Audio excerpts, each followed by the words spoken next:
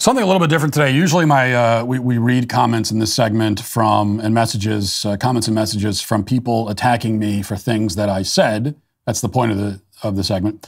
But this time we have comments and messages from people attacking me for things I didn't say. And not that they're accusing me of saying things I didn't say, but rather they are mad at me for not saying certain things. Now, we talked earlier in the show about the recent Trump interviews where he said stuff that I didn't like, and I explained why I didn't like it. I explained that today, just a few minutes ago. Because I'm back at work, because it's Monday. And I did not, however, say anything about these subjects on Twitter over the weekend. Until Sunday night, when I started doing show prep, I do a little work on Sunday night. But for most of the weekend, I didn't say anything at all about any subject. I was silent because I'm a married man with 6 kids, and I don't spend my weekends on Twitter. At least I try not to. Actually, just to give you the full timeline here, I talked about Trump's Megyn Kelly interview. I think that was on Thursday. And we talked about the Fauci stuff. And I was very critical of how he handled the Fauci stuff, the question about why did you give him a commendation, all that. I didn't mention the trans stuff because I hadn't seen that clip. I didn't know about it. I didn't watch the full interview. I saw the clips. I only saw the Fauci clip. I finally saw the trans clip on Friday afternoon, probably, but at that point, I was heading to dinner with my wife. This is the end of the work week for me, going out for a date night. I decided I'll wait till Monday. We could talk about it in greater depth. This is the kind of thing I want to flesh out, I want to talk about. Then over the weekend, as we did on just a few minutes ago, then over the weekend, the Trump Meet the Press interview came out. It came out on Sunday morning. And I didn't see that at all because it's Sunday morning, I was at church. Well, I come back online late Sunday afternoon and I find many, many posts and messages from conservatives, from DeSantis supporters, from people claiming to be longtime fans of mine, denouncing me for not having posted about either subject over the weekend.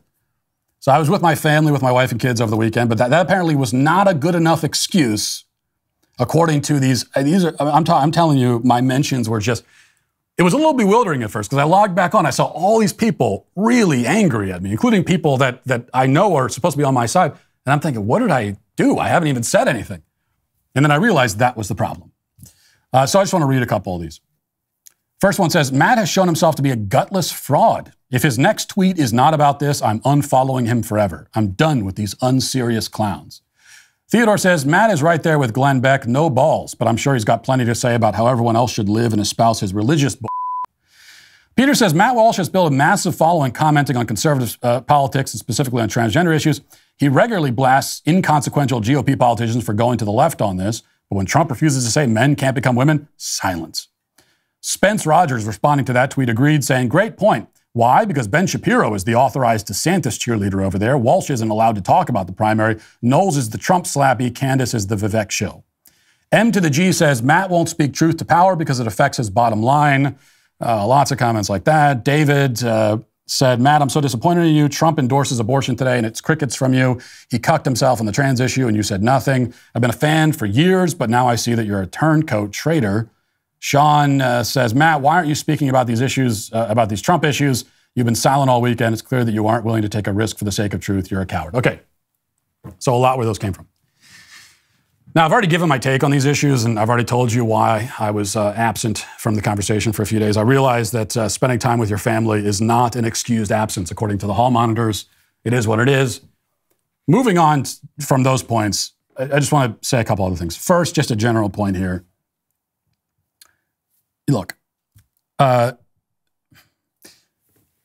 if you don't need 24-hour armed security for your family, if you've never received a letter in the mail making threats against you and providing details about your home and your movements that they could only know if they were watching your house physically, if you've never had people show up outside of your house and take pictures of your house when your kids are playing in the front yard, and they come running in and screaming, saying, Daddy, there's someone outside.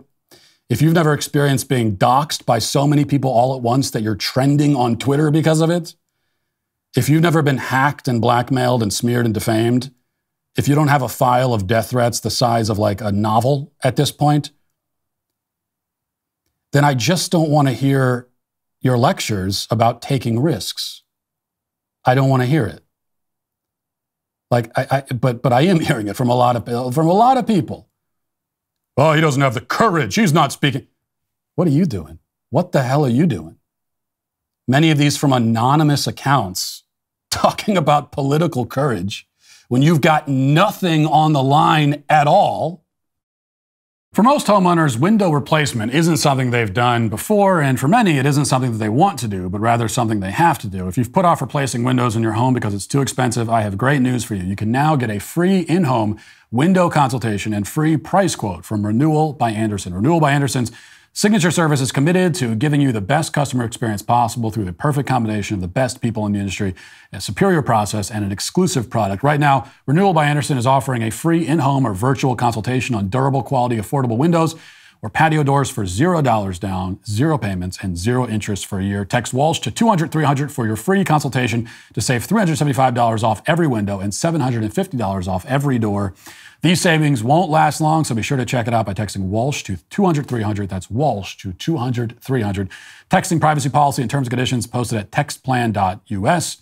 Texting enrolls for recurring automated text marketing messages. Message data rates may apply. Reply STOP to opt out. Go to windowappointmentnow.com for full offer details.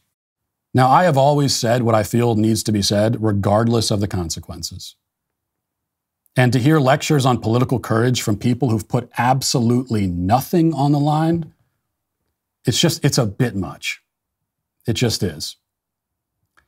Second, this attack on me was driven mostly by DeSantis influencers.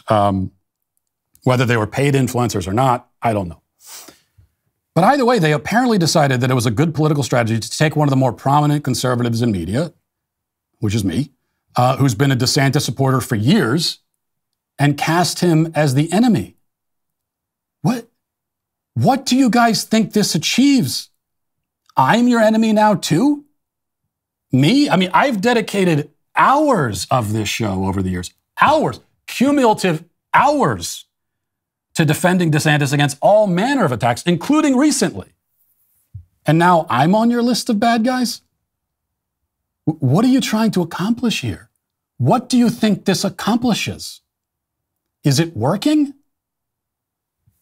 You know, there's another DeSantis supporter account with a decent following that's been chastising me for weeks, as far as I can tell, for not being pro-DeSantis enough. Yes, you've supported him, but you need to support him more. We need more.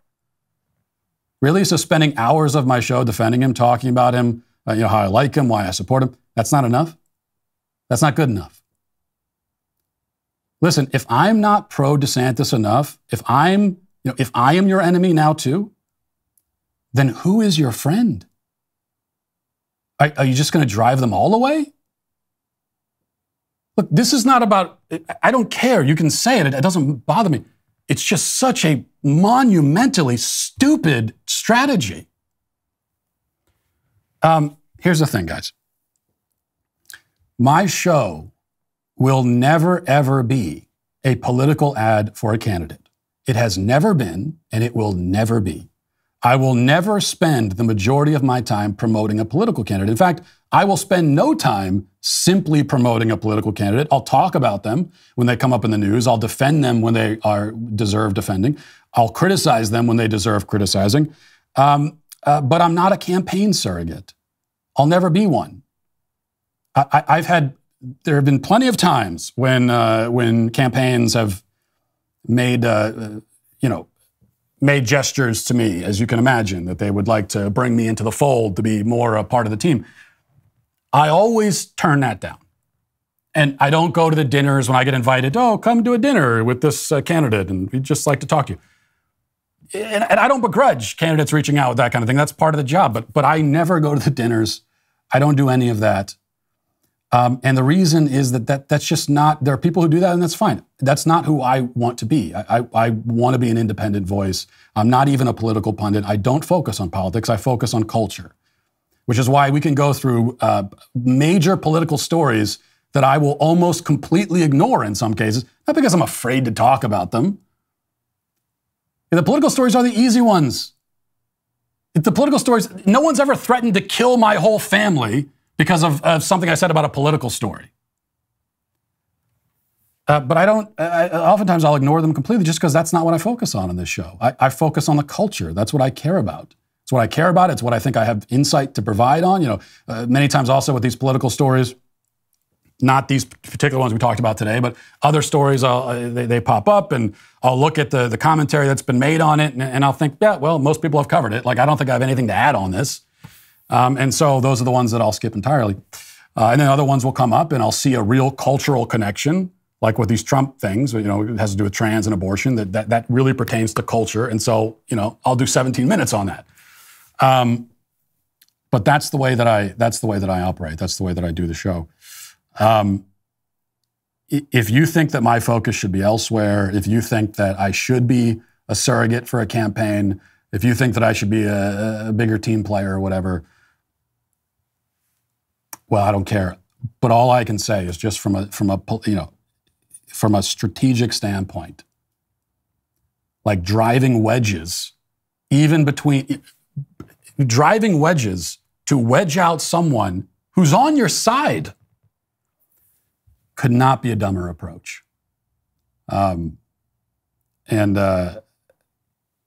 There's still time to correct it. There's not a lot of time, but there's still time. Hey, YouTube, thanks for listening to the show. If you'd like access to my full show with no ads, you should go to dailywire.com and use promo code Walsh to get 2 months free on all annual plans. See you there.